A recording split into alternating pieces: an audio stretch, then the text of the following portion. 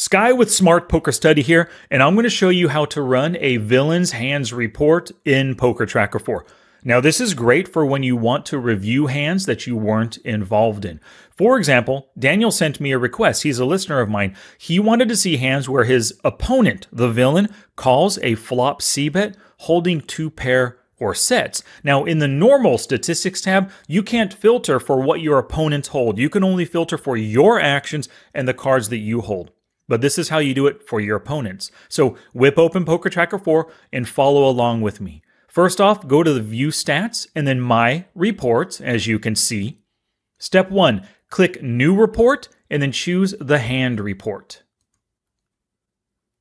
Hand Report. Now up here, give the report a name. I'm naming this one Villain's Hands Report. Nice and simple. Hit Finish. And now it gives you the basic report with the layout right here. There's all these whole cards because this is still my own personal database of hands that it's looking at. We need to run a few more filters. First off, you want to go to Filters and then click on Add New Expressions Filter. That's this little filters down here. Add New Expression Filters. And you're going to deselect Filter on Active Player.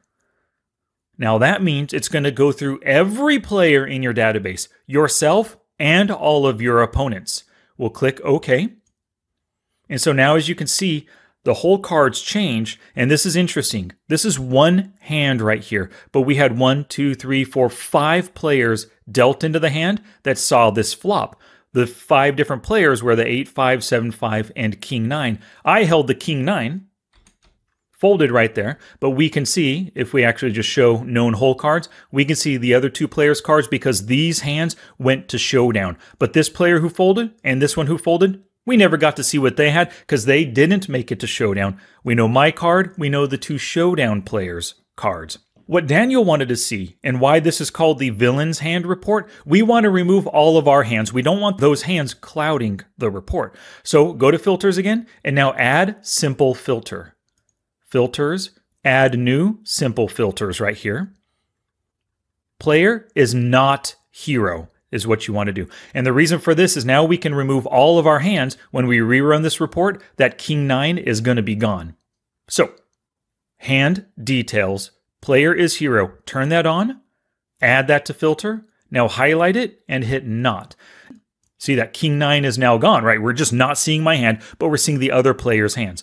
The reason why we're running it here is because we want it to be built into this final report, because anything that you put in this filter, it overrides these quick filters. If you want the report to always contain certain filters, add them to the simple filters like you just saw me do. So now this report is always going to have that aspect that it's not going to show hero's hands, only your villain's hands. Now go ahead and click save, and then boom, this report is now saved in your database. You'll always have it to pull up right here. Now the next thing, you want to run various filters. Now if Daniel wants this report to always contain villain calls a c-bet on the flop, holding 2 pair or set, he would add these filters here under simple filters. But what we can do at this point is whatever we filter for example, a 3-bet pre-flop. We're only going to see hands where our opponents made 3 bets pre-flop, and these pocket queens, ace queen, and queen jack, those are the only ones that got to showdown where the player made the 3-bet. So let's go ahead and hit clear filter. So like I said, you can now filter for any of your opponent's various actions. But let's filter for specifically, like Daniel wanted to see, villain calls a flop c-bet, holding 2 pair or a set. So more filters, actions and opportunities, flop, flop calls, call the c-bet. Add it to filter, save and apply filter. You can see I already have it saved as a quick filter, but boom, now we have all the hands where our villain, one of our opponents, called a c-bet.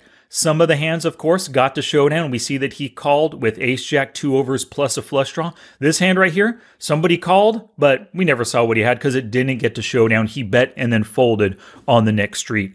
But let's continue adding some aspects here for Daniel. More filters. Add filter.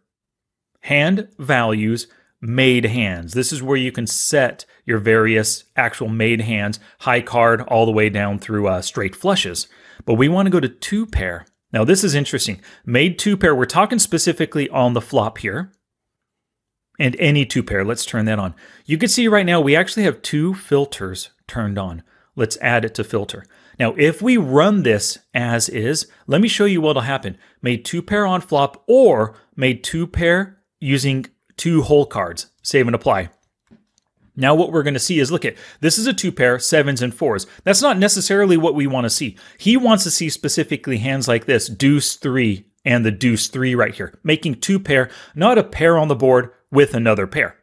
So we'll go back to more filters. Let me show you what you do. When you run these made hand filters, it turns on, like I said, those 2 aspects of the filter. Highlight it, hit ungroup.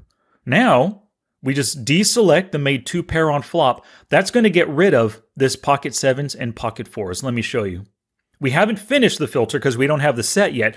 But what I often do when I'm building filters is I run them, I save and I apply the filters to see how things are progressing to make sure I'm on the right track. Save and apply filters. Awesome. That pocket 7s with the 4s is gone. We're left with 5-3 2 pair, queen 8 2 pair, deuce 3 2 pair as well. Now you might be saying, Sky, that's only 3 hands to review. It's not a lot. That's true, but remember, your opponent's called, probably with 2 pairs and sets, 1,000 times in your entire database in your history, but it's only going to come back with hands where we actually saw that they called on the flop with the 2 pair or with the set. So it's only going through showdown hands. We'll go back to more filters. Let's add filter, hand values, made hands. We're looking at 3 of a kind or sets. Now, made 3 of a kind on the flop, any set, turn them on. Once again, we've got 2 separate filters put together. You see the or right here. So we'll highlight that and hit ungroup.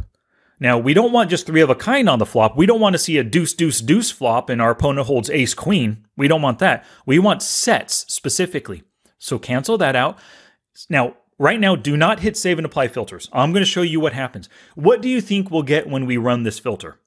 Made a C bet, any 2 pair, and flopped a set. Yep, you guessed it. There's nothing that pops up. No hands, because it's impossible to flop a set and to flop a 2 pair hand. More filters. What you'll do now is highlight both of these. So hit the control key on your keyboard, select one, control, select the other, and now hit or. Now we've got it. Call to C bet, 2 pair, or a set. Save and apply filters.